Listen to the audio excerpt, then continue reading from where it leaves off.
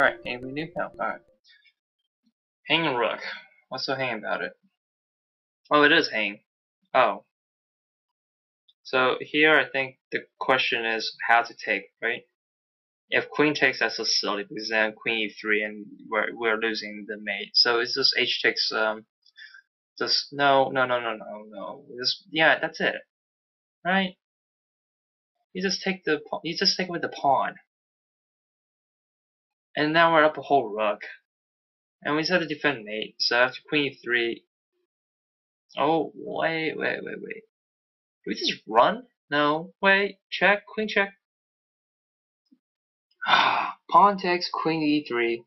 King g2. Queen f2 check. King h3. Done. Nothing.